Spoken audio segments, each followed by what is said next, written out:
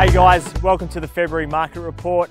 As you know, I really love football. I'm down here with Richard Lee. He's the president of the junior Ellenbrook Dockers Football Club.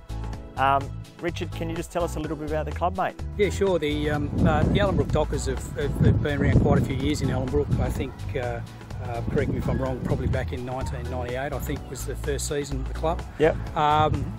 Previously, we've been based in Coolamont, but this year it's our first year. We've moved into the Ellenbrook District Open Space, and we're growing in size.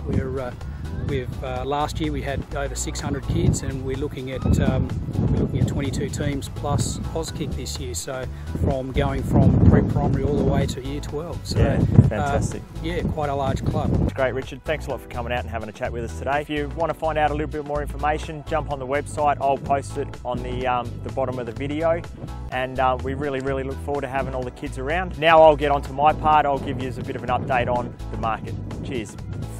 Alright, so in Ellenbrook we've got 139 properties on the market and 24 sold for February. Averley, there's 73 properties on the market with 19 sold. The Vines, 68 properties on the market with 13 sold. And Henley Brook, 21 properties on the market with 2 sold for February. So as you can see, the market is doing reasonably well.